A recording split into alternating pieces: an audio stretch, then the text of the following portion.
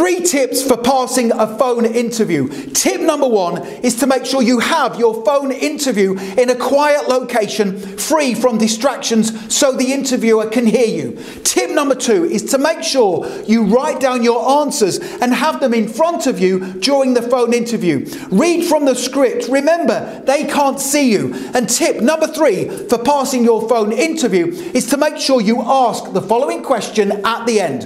What's the first thing you would need me to concentrate on in the role if you hire me?